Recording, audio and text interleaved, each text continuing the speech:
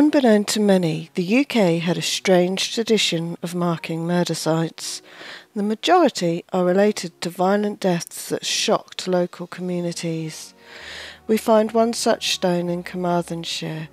This stone is dedicated to the murder of Margaret Williams.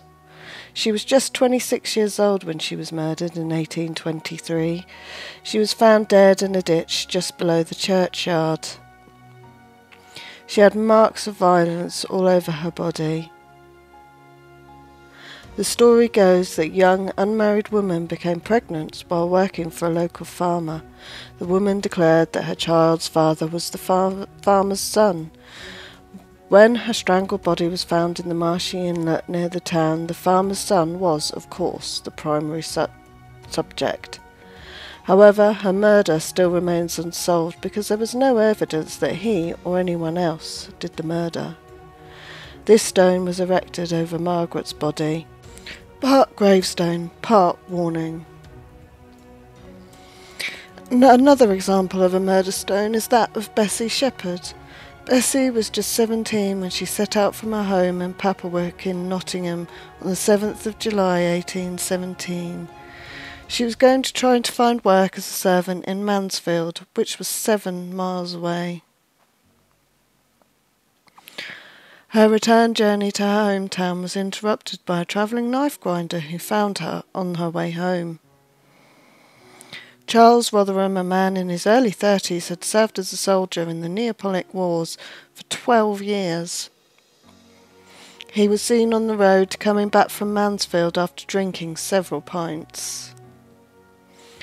On this road is where his path crossed with Bessie's.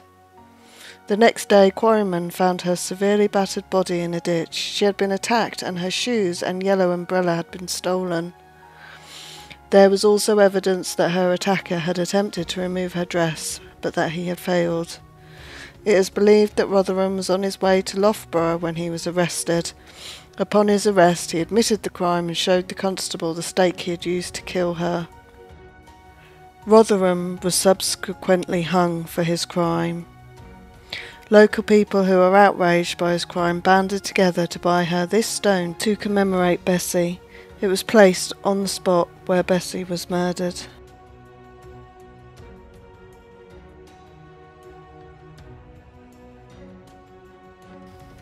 William Wood of Derbyshire was robbed of £100 in 1823 and then brutally murdered by 3 men.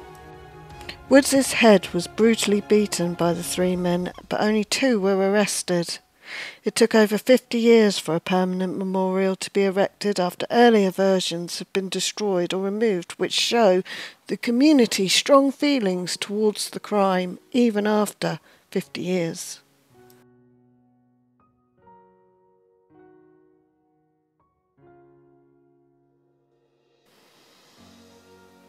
A barely legible stone can still be seen today, marking the 1786 murder of a man known only as the Unknown Sailor.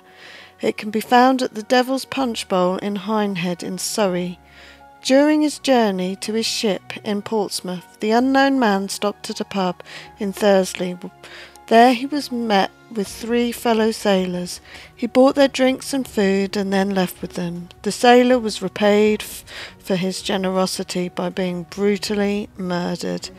They nearly severed his head from his body, stripped him naked and threw him into the valley. The body was found soon after, and James Marshall, Michael Casey and Edward Longone were chased and captured after trying to sell the dead man's clothes at the pub near the murder scene. They hung on the gibbet and the unidentified man was buried in Thursley with a memorial stone provided by the local community.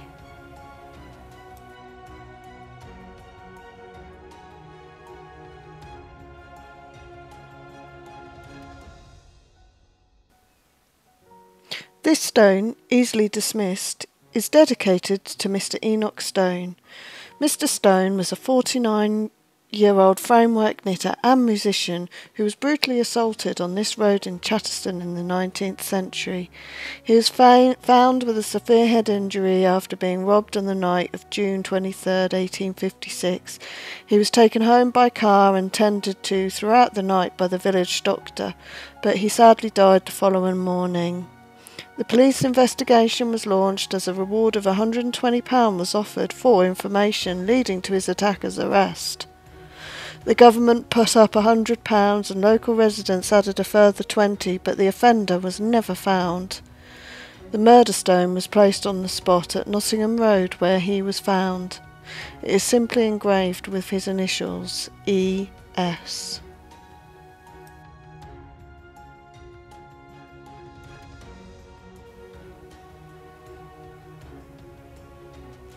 A man named James Stairs made his way down to Cams Hill, Hambledon, to visit the New Inn on the 21st of August 1782. He had an appointment with a man who owed him money. The two men met up and the money was handed over. James then spent the rest of the evening in the pub, enjoying a drink with his friends until about 11:30. It was decided it was time to go home. John Taylor had monitored all of these activities. He watched James pocket the money he was owed. He waited until he saw Stairs was about to leave. Dressed in a frock and carrying a mop handle to act as a walking stick, Taylor offered to walk part of the way home with him. The following morning, the James Stair was found. It was evident he had been brutally attacked. He was battered, his throat cut, lying on the side of the road. Beside the body lay the mop handle, split into fragments by the force of the attack. John Taylor was immediately brought into custody. He was asked for the frock he had been wearing on the previous night, but denied all knowledge of it. Police searched his house and found the garment pushed behind the forge in the blacksmith's shop. It was caked in blood and had been smeared with dirt to hide the evidence. Still, Taylor denied it was his. His mother also identified the frock as her son's, as did the people who witnessed him wearing it on the previous evening.